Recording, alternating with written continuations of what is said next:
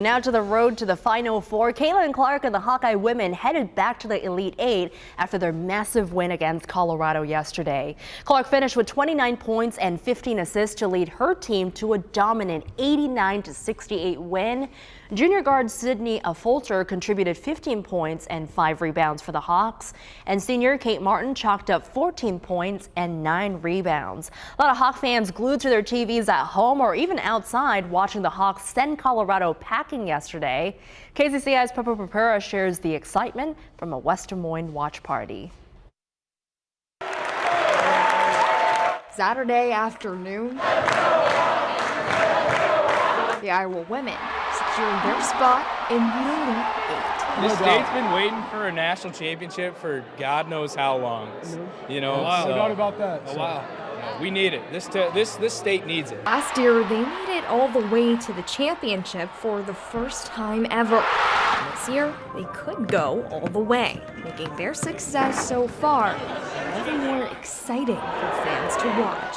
I would watch the Iowa Hawkeyes every night of the week if I could. It's still fun watching Caitlin Clark do her thing. But with their star planning to enter the draft, Has to be the year. to reach success, Clark's hometown of West Des Moines is watching, cheering her on. But now that they're one win from the Final Four, We're excited to watch them play LSU.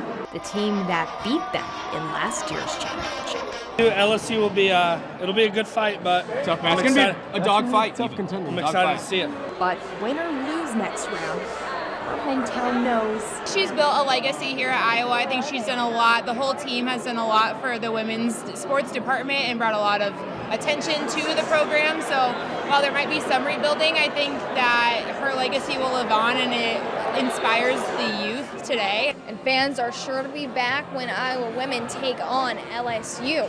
In Caitlin Clark's hometown of West Des Moines, Pepper Papura, KCCI 8 News, Iowa's news leader. As Pepper mentioned, next up for Iowa, they're taking on LSU Tigers in the Elite Eight tomorrow. It will be a rematch of last year's national championship game, the Hawks hoping for redemption. Tip-off is set for 6:15 on ESPN.